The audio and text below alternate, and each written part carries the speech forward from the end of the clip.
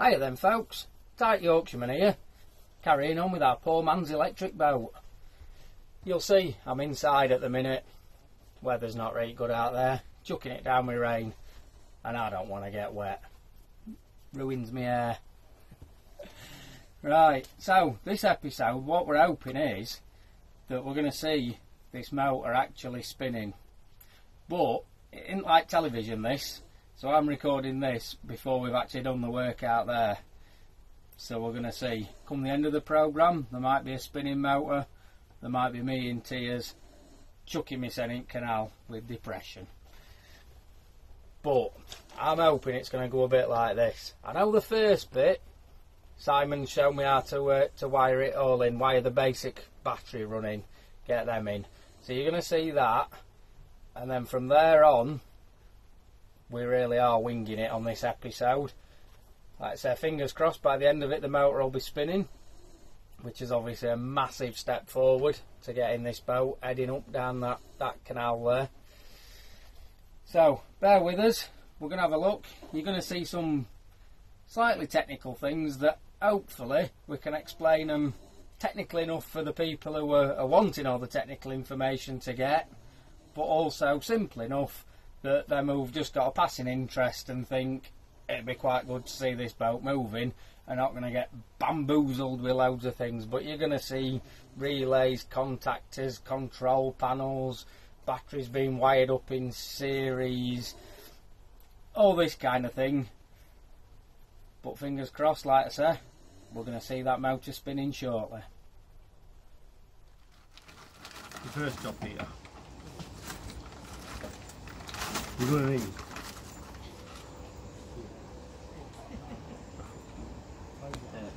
Lock washer. that, right? So what that's going to do, you're going to go from positive Yeah. to negative, like that. Alright.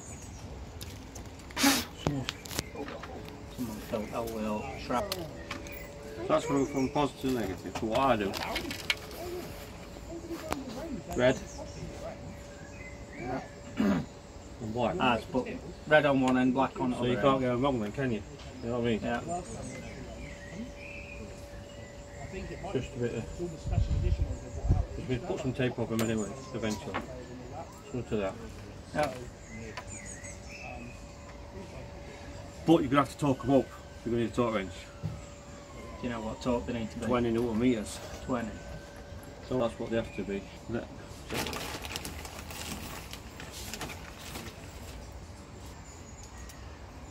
Positive again, so you put red on there again, Pete. Yeah. Put the black on there again. Yeah. Be negative.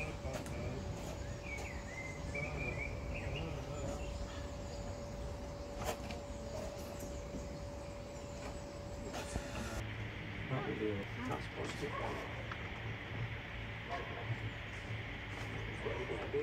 But anyway, that's going to have to go probably along there somehow. Yeah. Down there. Onto that contactor here, Pete. That one there then, you see.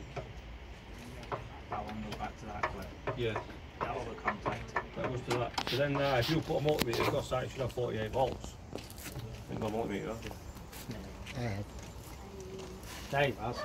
You've got your spanner and all. Mind grabbing it, Dave? We'll test the theory while we're here.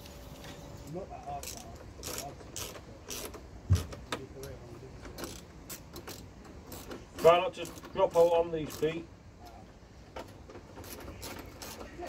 No pressure. Anyway, Pete. So that's basically how it wants to go. Yeah.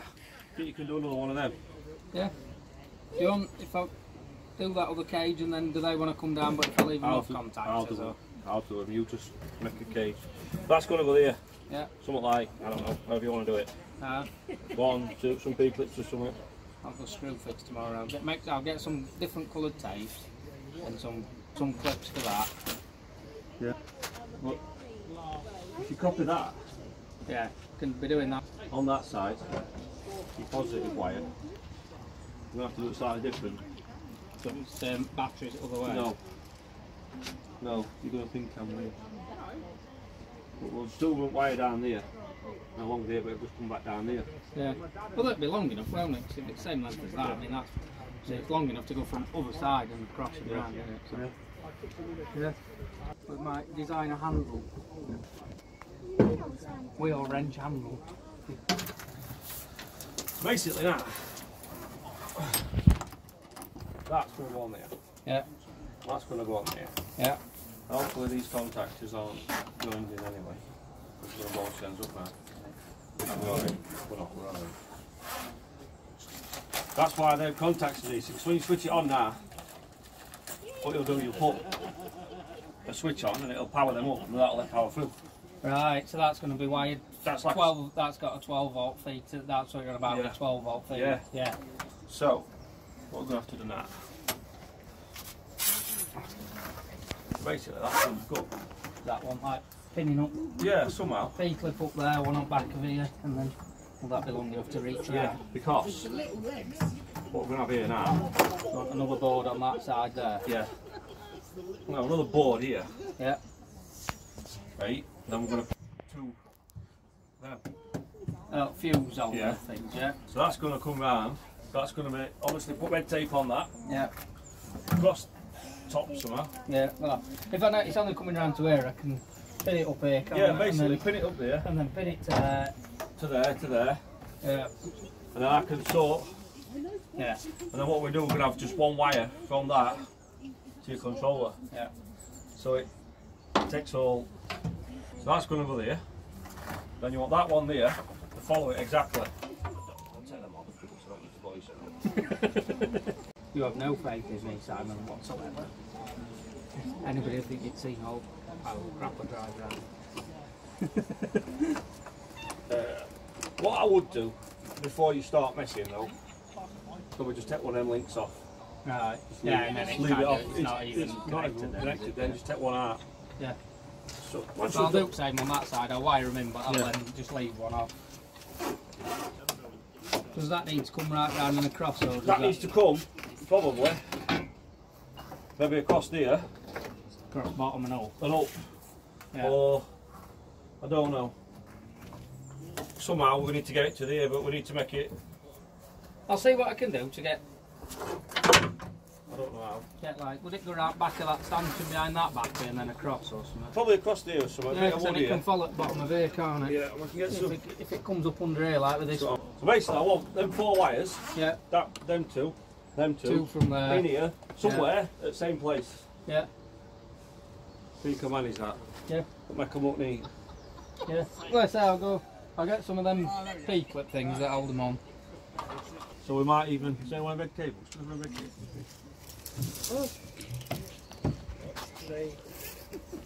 Just one. That one? Yeah. I haven't quite decided how yet, but that's going to come from there. Yeah. Probably to that. You know what I mean? Yeah. Will that run across that backboard? Yeah, we might get that across that backboard and then we've got some ends. But we need a cage. Yeah. But we're not going to put them in yet, that's just a... We'll just wire it up with them first. We'll make it run off of them first. First 8. Yeah. So 2 banks rather than... Because they could just join in here and you can even put more, as long as they all go to that side and not that end.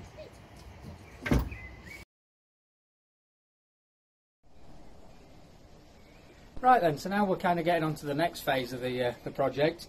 Obviously the last couple of vlogs have shown how we've got all this fitted, the motor, the gearbox, the drivetrain and everything. We're fairly confident that's all sorted, at least for now anyway, so we're now moving on, just trying to get some power to it.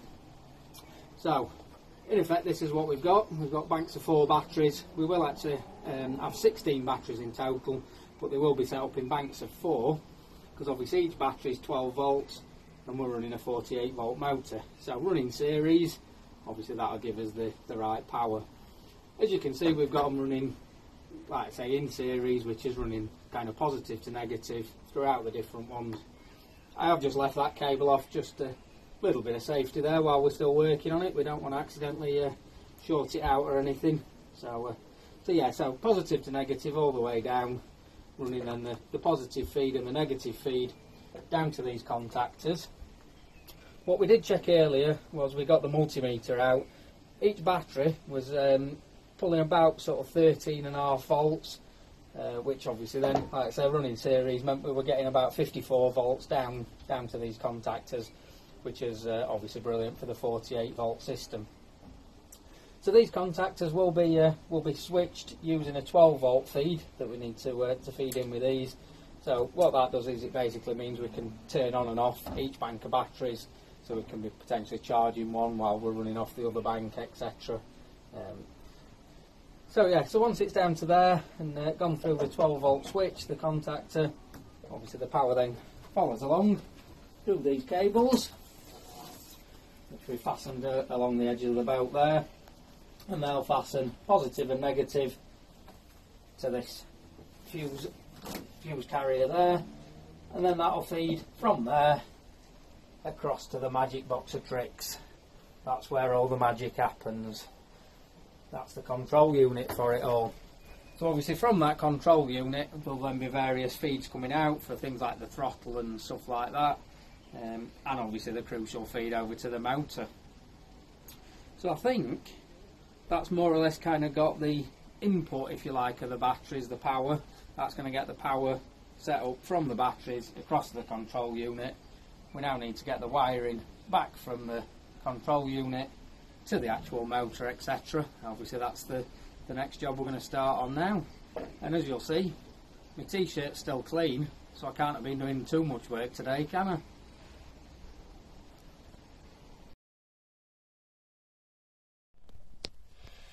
Peter's just pulled up outside the marina and told me he has a bargain in the back of the van. Come on guys, let's go see what this bargain is. Hello love, I've got a bargain. Look what we've got here. This is the Tight Yorkshireman. This is how we wing it. 24 boards for 60 quid. That'll do all inside at Narrowboat, all sidings and ceiling. That's a bargain.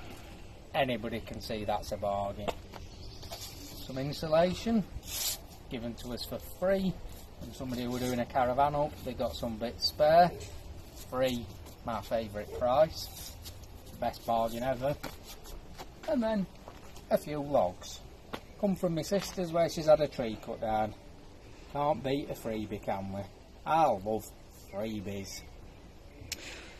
So this bargain, were it half price, less than half price? These were less than half price. Oh. Less than half so, price. Them Timberlands you've said I can have. I've seen them in black as well. Can I have those too? Let's not get carried away, love. Oh. No, shutting van now. Come on. Let's get back to the boat then. Enough talk about Timberlands and spending money and all that. It's fair doing my head in, making me get a headache thinking of spending money. You'll see we're in the boat. We're kind of carrying on from where we'd left off on that video from a couple of minutes ago. What we've done is basically carried the wiring on. So we've now got, as you can see, we've got the wiring onto the contactors. That gives the 12 volt feed, so when we're ready to power the main system up, we flick the switch and that allows the power to progress from this side through to this side, and then obviously down these wires that are all nicely in the trunking along there, and then they come up towards the control system, where they come, first of all they come through a set of fuses. Obviously safety first, we don't want to be blowing ourselves or the boat up. The boat more importantly than us really. So then from the fuses it carries on round there up to the important bit, the control panel. And as you will now see, we have various wires coming away from the control panel. A couple of switches, that's what we turn it all on with. And the important bit there, the throttle. What we will do is we'll run through a bit more in detail on the vlog as we actually get it running, all up and running, as to what's everything going on here with the relays and things like that, sort of the technical stuff.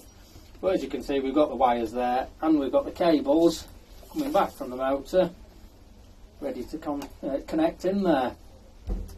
The unfortunate thing is we've not quite got just as far as I'd kind of anticipated. we had sort of hoped that by this stage we would actually be showing the motor spinning, but as you can see there's a couple of cables that we've not quite managed to get done just as yet. A little bit of research still to just make sure we are getting those wired in right. But we're certainly getting there, and after all we are winging it. It's not like we're following an instruction manual. But I do think that for this episode of the vlog, that brings us to the end of it. We have really cracked on. So massive thank you to Simon once again, obviously done some great work. I would say he's a little bit camera shy, so he's trying to avoid the camera as much as he can, but we did manage to sneak a bit of him in earlier. Also a massive thanks to Trevor, Simon's dad. He's been lending a hand, and to Harley, Simon's son, who you saw knocking about in the boat earlier. He came down and helped out in his own special way. Obviously as well we've got to thank the camera crew, which is Dawn. Say hello, Dawn. Hello, Dawn. There we go. And Louise, who's done some of the recording, and again she's done some of the editing, which I think, like I've mentioned in the past, the editing is a fair old job, so it is taking some doing, so thank you very much. I will also say while we're here, just to remind everyone, we are only recording this on a camera phone. We've not got loads of technical equipment and things like that. We've got one camera phone and a basic editing suite on the computer. We're not like some of these fancy vlogs where we've got 4, 5, 6 cameras, microphones all over and things. But one, I'm a tight Yorkshireman, I'm not spending money on that lot. And also, the main thing's this project, not all the camera work and the fancy editing. So yeah, I think that basically brings us to the end of it. So from me, the tight Yorkshireman, working on the poor man's electric boat, we're going to carry on winging it.